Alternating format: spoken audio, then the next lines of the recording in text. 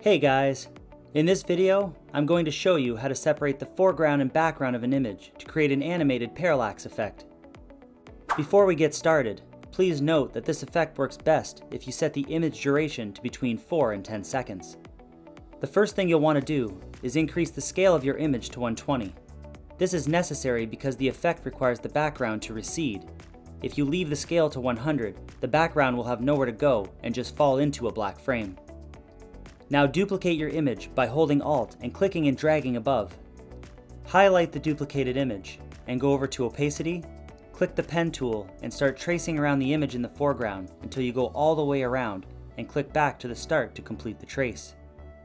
Now make sure you're at the start of the image on the timeline and click the scale stopwatch icon and move the slider to the end of the image and change the value to 140.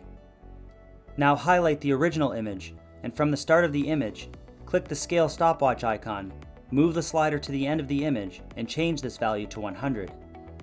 Our basic effect is complete, but we're still not done. We have this ugly outline from our mask showing through, so let's touch it up a bit. Increase the feathering of the mask to about 75, and the mask expansion to 25. The exact amount will vary depending on the object and how closely you trace the outline of your image.